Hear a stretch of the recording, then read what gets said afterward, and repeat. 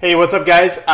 Was inspired to create another video real quick here. Usually my videos aren't quick, but I'll do my best.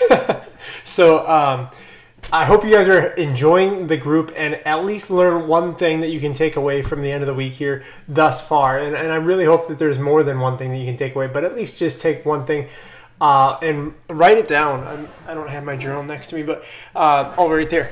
I'm gonna get it. All right. Important, very important. Take time to journal in your life. I'm sure that some of you already do. This is mine.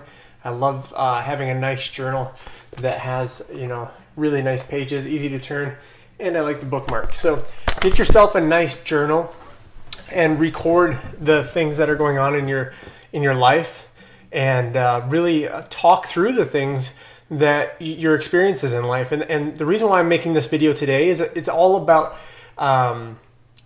what quote unquote would be called failure. And I mentioned it in the first video, is that sometimes we're going to come up thinking we're doing something that's beneficial for ourselves, thinking that it's actually going to get us to the end point that we're desiring. And you know what? We got to be open to the fact that it's not a failure when we're actually taking steps forward. And so it's not a failure that, for instance, Nicole posted earlier today, she posted about her smoothie, and it was awesome. And it was all whole foods, and it was great. In the specific position that some people are in, we're not able to have those things because our body needs to heal, and it doesn't help the body heal. It's actually kind of doing the reverse. It's actually making it worse. And so sometimes, but we don't know that. And just like I mentioned before, a plane knows its destination when it takes off, However, it has all kinds of instruments that helps correct it, to help get it back on track. And that's what's so beautiful about these groups, and staying connected to other people that we can learn from each other and we can grow together. And if we were just alone, if we flew without instruments, man, we would be lost. Like it would be challenging to fly from Eau Claire, Wisconsin to Los Angeles, California. I mean, I would, without doing it over and over and over again, I would honestly have no idea how to get there. I don't think I would personally, my first time ever flying, know how to get there. And that's what I feel like we're doing, is we're flying for the first time in this life.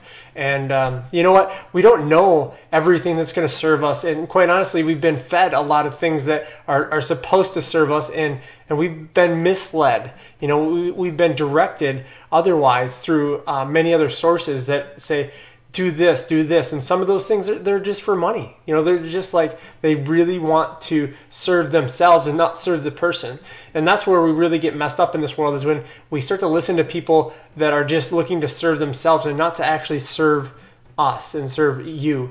And so now it's time to look at how can you serve yourself, and rather than listening to myself or other people. It's really all about number one, listening to your gauges and paying attention to those.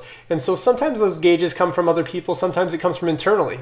So just being aware of the body and being aware of our choices. And so, man, it's like, if something doesn't line up, if there's like a mistake, quote unquote, that people call, I don't call it mistakes, I don't call it failure, because I believe it's just a choice that leads to a certain result that is not serving me to get to Los Angeles, right? It's not serving me into my end goal. And so it doesn't make it a mistake or a failure. It actually is good, because that means that I've left the takeoff point. That means I'm off the ground. That means I'm flying. And that means I can redirect myself and say, wow, this choice wasn't working. How can I redirect myself just to put it back on track? And that is the cool thing about action, is people are so scared about taking action, and they just don't do it because they're like, what if I do the wrong thing? Those wrong things are the perfect thing to do. That's how we learn. That's how we redirect ourselves. That's our instrument panel. That's how we get to Los Angeles from Eau Claire.